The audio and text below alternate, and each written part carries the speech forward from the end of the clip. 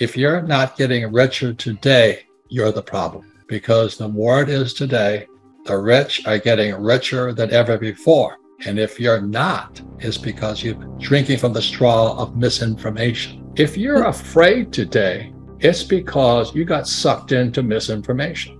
You haven't gone macro. You haven't studied history. And exactly what is going on in Europe today. That's what happened at the Weimar Republic, which gave rise to a man named Adolf Hitler. And this is our time today. Now, the good news is, if you follow what I said in this book here, you'll be richer.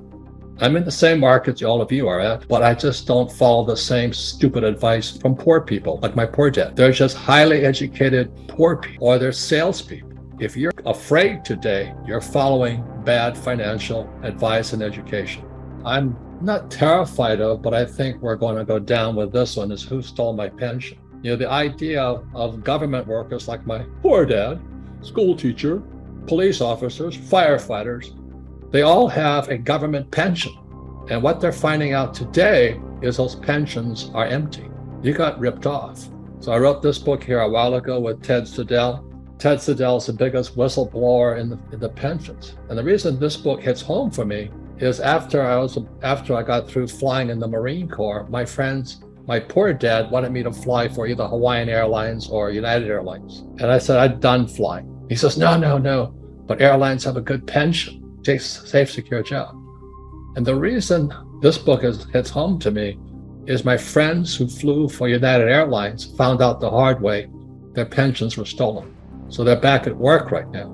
Because if you think it's the economy that's the problem, you're solely wrong. The problem is your education. Guys like me are making more money hand over fist. I don't pay much in taxes, and I'm quite happy with the economy. So the economy actually takes place inside your head. You have to go back in time to see history. In a recent talk that has sent shockwaves through the financial world, Robert Kiyosaki, best known as the author of the influential book Rich Dad, Poor Dad, has sounded the alarm about an impending financial catastrophe.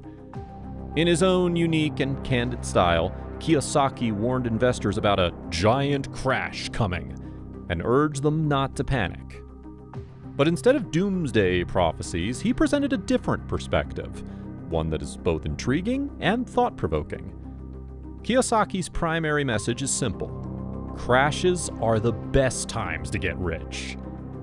In a time when market volatility and economic uncertainties have left many investors jittery, his words carry a distinctive weight. He encourages his readers not to dread the impending drop, but to see it as an opportunity, as good news. Kiyosaki's rationale is grounded in the idea that after such market crashes, the Federal Reserve will be compelled to print billions of dollars to bolster the markets, a move that will inevitably swell the nation's debt and erode the value of the dollar. Kiyosaki's warnings have become more frequent in 2023, with him highlighting the gravity of the situation by comparing a Great Depression to an even more ominous scenario, a global recession. In his assessment, the world is currently experiencing the latter, characterized by an array of distressing consequences, including bankruptcies, soaring unemployment rates, and a rise in homelessness. Furthermore, he suggests that retirements are under threat in this recession. But amidst this dire outlook, Kiyosaki seeks to illuminate a silver lining, emphasizing that this crisis offers opportunities. He points to the increasing prices of assets like gold, silver, and Bitcoin as indicators of deteriorating financial conditions in the United States. These assets are, in his view, a haven for the poor and middle class, who are being pushed deeper into debt. His message is straightforward: don't get poorer. And he urges his followers to make a modest investment by purchasing a single silver coin, emphasizing that it costs only $30.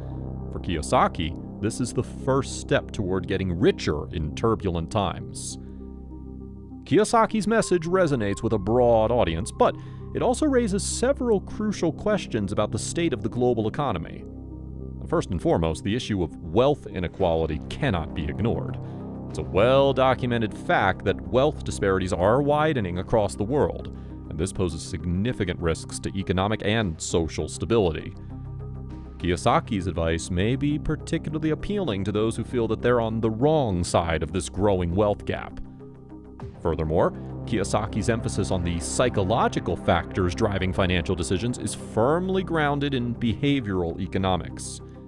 Fear and misinformation often lead to poor financial choices, and by addressing these issues and providing solid financial education, individuals can make more rational decisions, especially in times of economic turbulence.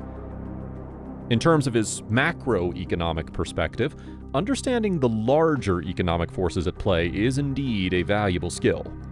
Historical context is also crucial, as Kiyosaki points out. The lessons learned from past economic crises can help individuals prepare for the future and make informed decisions. Robert Kiyosaki's warning about an impending market crash and the opportunities it may present is a stark reminder of the complex economic landscape we navigate. While Kiyosaki's message may evoke mixed reactions, it undoubtedly encourages individuals to critically assess their financial strategies, gain financial knowledge, and consider alternative investment options, particularly in the face of economic uncertainties. In doing so, Kiyosaki's advice might just prove to be a guiding light for those looking to navigate the tumultuous financial seas. In response to Kiyosaki's views, another expert, Mark Moss, shared his thoughts also. Listen to him.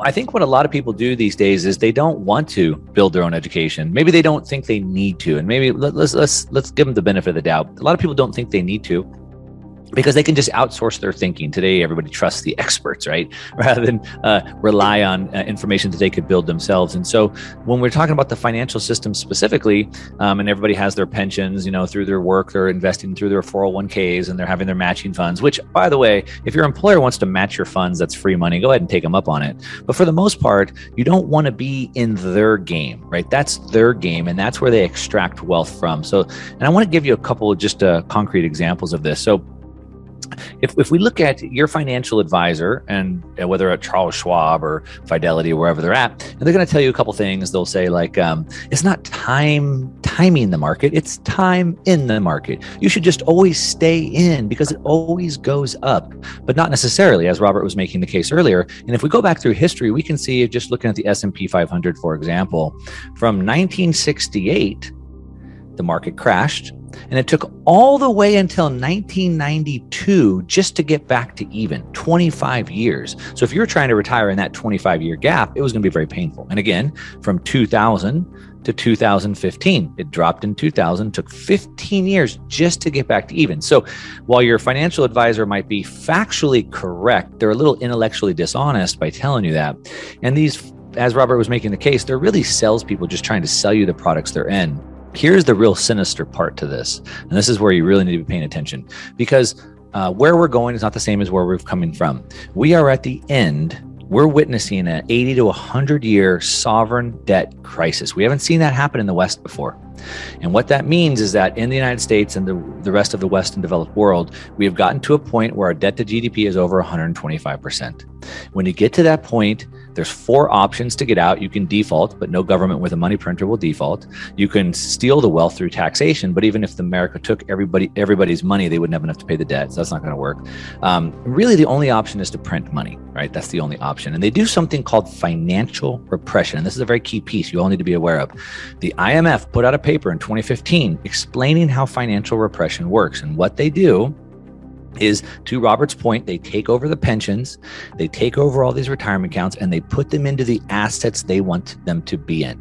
You don't think they are, but what they do is, by keeping bond yields lower than what inflation is. So they'll let inflation run hot, keep printing money, but keep bond yields low. So you're making your 2-3% on your bonds. You think you're doing okay, but you're really losing money that way. And so that's the sinister part. And if you just outsource your thinking, you listen to the sales reps that tell you what to do, you're going to be stuck in that game. And so I think what Robert likes to do, as well as I do, is let's play outside that game. We can build wealth and assets outside that game. We don't have to play along with that. And I think that's probably the big picture that people should be aware of. Mark Moss, an expert in the field of finance, provides valuable insights and a different perspective that complements Robert Kiyosaki's views. His commentary sheds light on the idea that many individuals have become reliant on outsourcing their financial education and decisions to so-called experts. Mark Moss urges people to take more control of their financial education, highlighting that building one's financial knowledge is essential. Moss recognizes that in today's age, many individuals tend to entrust their financial decisions to professionals, often without fully comprehending the implications of their choices. This outsourcing, while seemingly convenient, can come at a cost. It means that individuals may not be fully informed about the strategies being employed on their behalf.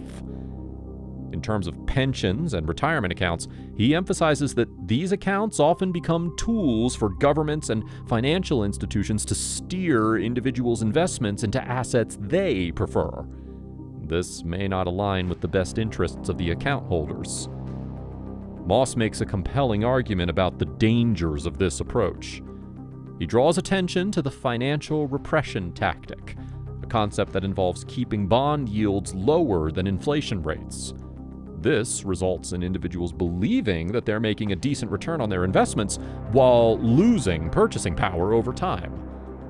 The core of Moss's argument revolves around the idea that individuals who outsource their financial decision-making could find themselves trapped in a system that may not serve their long-term financial interests. He advocates for taking control of one's financial future, becoming educated about financial markets, and making decisions that align with personal financial goals. Moss and Kiyosaki seem to share a common belief in taking a proactive approach to financial management. They both encourage individuals to break free from traditional financial advice and consider alternative investment options that can potentially protect and grow wealth outside the confines of a system that may not always prioritize individual financial success. Mark Moss's views provide an additional layer of understanding and emphasizes the importance of personal financial education and autonomy. His arguments resonate with those who seek to escape the traditional financial system and explore alternative avenues for building and preserving wealth.